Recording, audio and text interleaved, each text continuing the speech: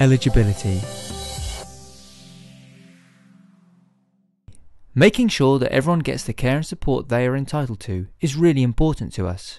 We treat everyone as an individual and make our decisions fairly by giving priority to people that need help the most. To do this, we use something called the National 2014 Care and Support Regulations to decide who is eligible for ongoing care and support. Even if you think you may not be eligible for council-funded care and support, it is still worth asking us for an assessment, as there are many other ways we can help and support you. Even if you are not eligible, we will always offer you information and advice and help you to access support in your community.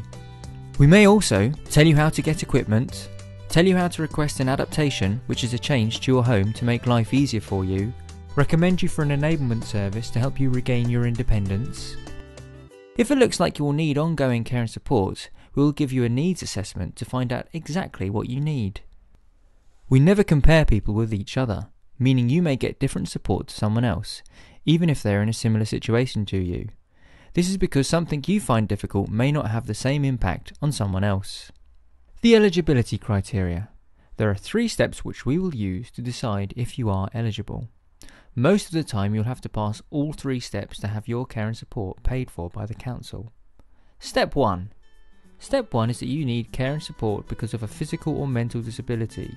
This could be a physical disability, a mental health problem, a sensory disability, this might be being deaf or blind, a learning or cognitive disability or illness, this could be a learning disability, drug or alcohol misuse, or a brain injury. You do not need proof from a doctor. Step 2. Step 2 is that you need care and support because you find at least 2 of these things difficult.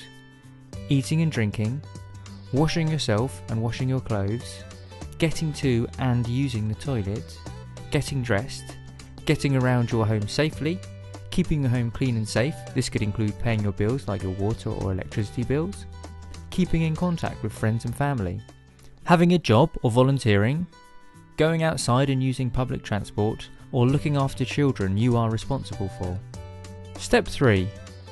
Step 3 is that your well-being will be affected if you cannot do any of these tasks. You may be eligible for care for some of your needs and not others. It all depends on how the things you find difficult affect you. We will consider each of your needs separately. There may be a charge for the services we provide.